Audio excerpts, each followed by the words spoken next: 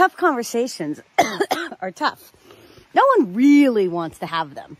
Sometimes we consider them awkward, and quite honestly, even somebody who has tough conversations pretty much on the reg with my clients as a psychologist, they're not fun to have. So I just had to have one on Wednesday night, and I'm about to have another one to follow up that conversation tomorrow morning.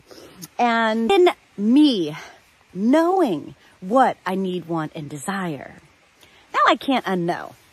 And now my body's like, oh, you know, that tension between when your body is like, oh, you know that you're not in alignment. That discomfort is so strong for me now that my body's like, what the fuck are you doing? You know so much better now that it really can't stay in that place very long, which is great and uncomfortable.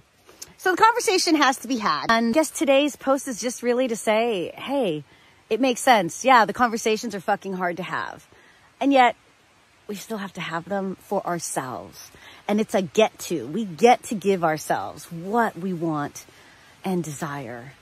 To live from a place of want and desire, not yearning, not need. Yeah, right? That's the fucking juice.